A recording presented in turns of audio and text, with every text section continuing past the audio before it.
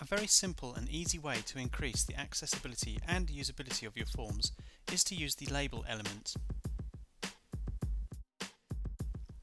Wrapping a label tag around the text associated with a form input not only makes it easier for assistive technology to understand the relationship, it also improves the usability for people using the mouse.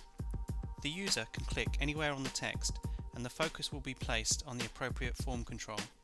The benefit of this is seen more clearly where the form control is very small, such as a checkbox or a radio button.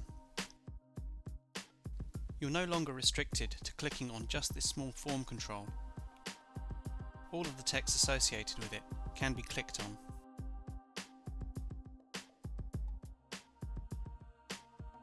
The benefit is most clearly demonstrated with a screen reader. In this first example, both checkboxes are missing an associated label. In addition, the checkboxes come after the text. This is not the norm for checkboxes and radio buttons.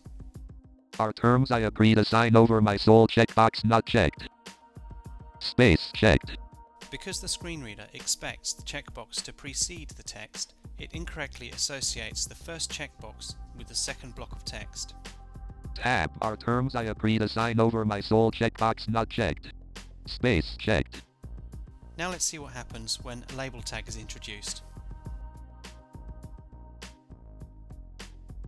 The checkbox and the text are now intrinsically linked.